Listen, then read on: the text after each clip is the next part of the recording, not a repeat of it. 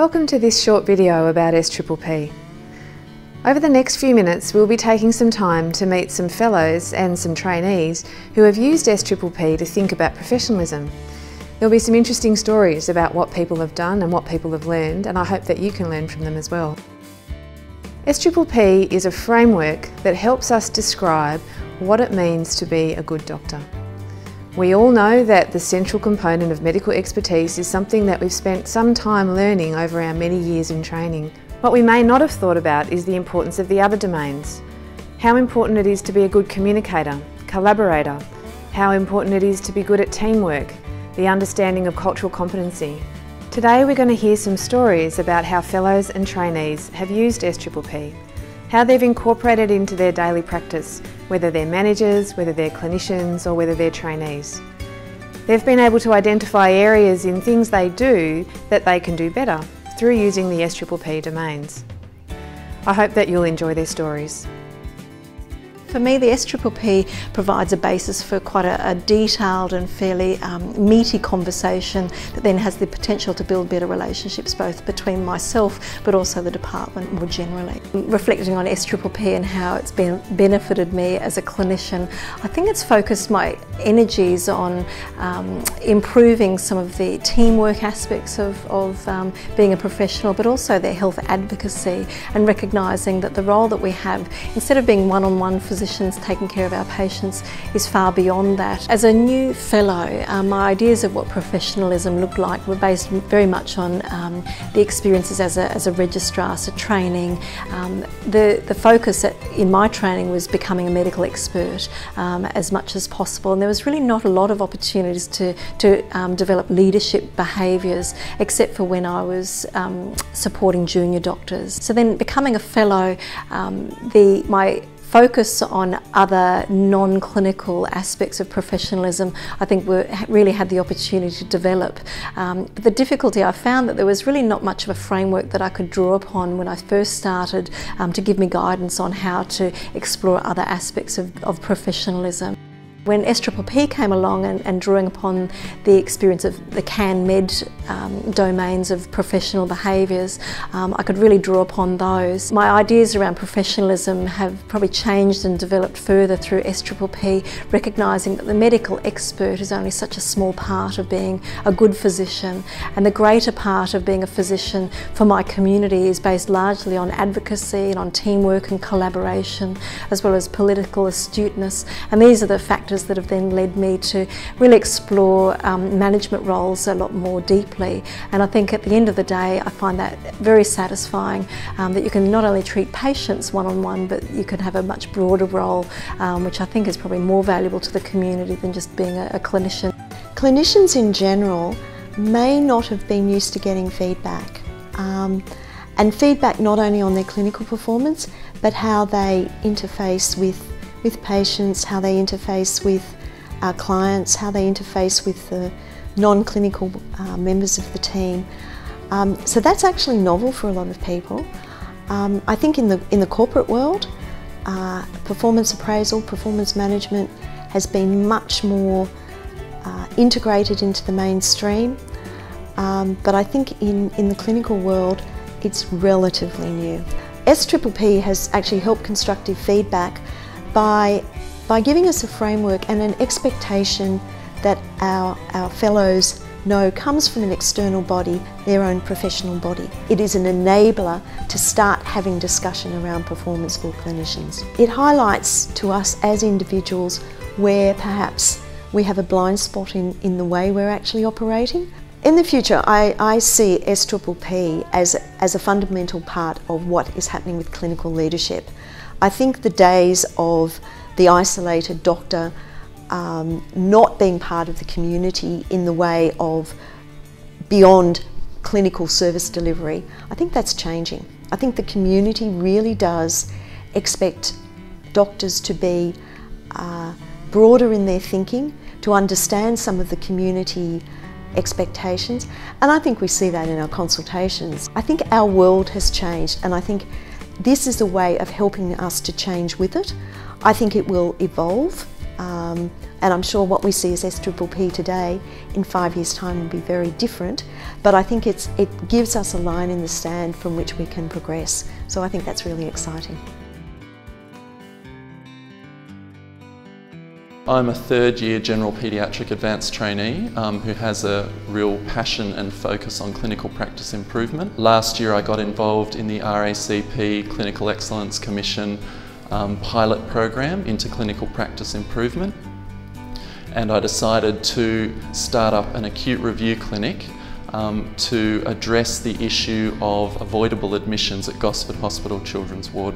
There were very promising results with that, and within 4 months we'd reduced the percentage of avoidable admissions by 42.2% for 4 general paediatric problems. I've become increasingly interested in the non-clinical aspects of professional development since passing my exam, and I came across the SPPP program and found that that was an invaluable framework to guide my ongoing professional development in these final years of advanced training. SPPP is an invaluable framework for the delivery of non-clinical professional skills.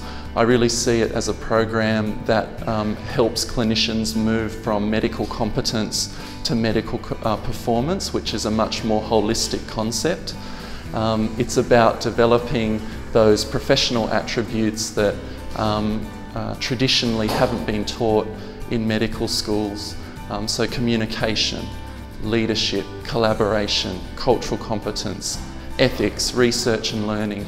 These are some of the focuses that make up key domains of the SPPP program. The concept of a good doctor has changed. I think traditionally it was much more about clinical competence, but now the community and medical governing bodies are demanding more from doctors. I think that it's something to really get on board with. It's an extremely important thing that doctors have a self-challenging process that occurs whereby they are increasingly trying to improve their performance in both clinical areas and in these areas of professional attribute acquisition. As the co-chair of the Trainees Committee and having used SPPP to formulate my own learning plans, I felt that it was increasingly important that we embrace this at an early stage before we all become fellows. And so the hope is that this year at the Advanced Training Forum we will focus on performance and professionalism to get that message out there. My name is Mandy Fletcher. This year I'm the Campbelltown Paediatric Fellow. I've always been interested in quality and safety, but there's never been a course or a program to teach me how to go about doing it. From the experience I've had from leadership courses, as well as information I've gleaned about being a true professional, I've taken skills such as being able to communicate well, to be able to lead my team, how to make good decisions, and I incorporated all of that into this project as well. I'm really proud of the success I received through the Clinical Practice Improvement project, where I obtained an 80% reduction in mislabeled specimens in the emergency department. I'm very proud of being part of committees at my hospitals where I've worked. It also makes me feel like I'm working on my professionalism, working on my teamwork and communication, and ultimately that will reflect on the quality of patient care that I provide for my patients. To be a good doctor is so much more than just the clinical skills you can offer to your patient.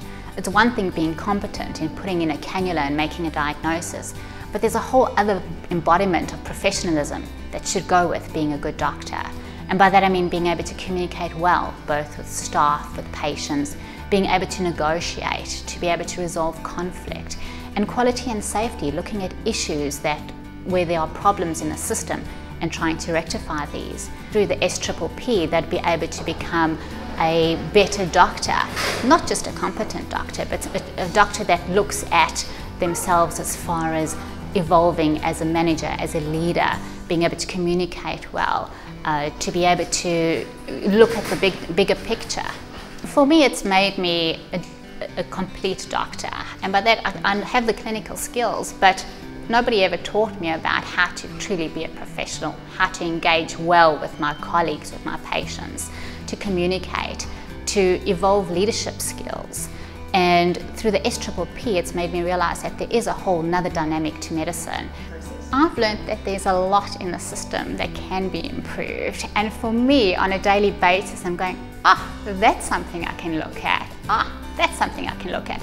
And already this year, I've picked up 2 quality projects that I'm working on because I find it so satisfying to make changes and see results.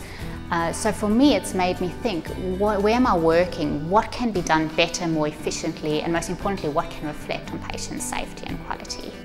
Hi, I'm Grant Phelps. I'm an adult physician and co-chair of the SPPP working group. Thank you for watching these vignettes. We hope you've enjoyed them. These vignettes are designed to showcase the way our colleagues, our fellows and trainees are using the SPPP framework to consider their own professionalism.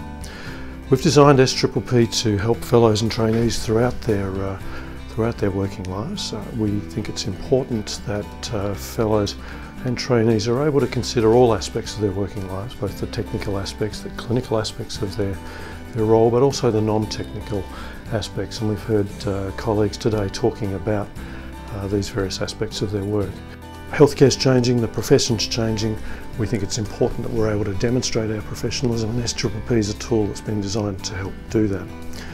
An effective doctor in future is going to have to be both an excellent technical clinician, but also an effective communicator, an effective collaborator, an effective member of a team.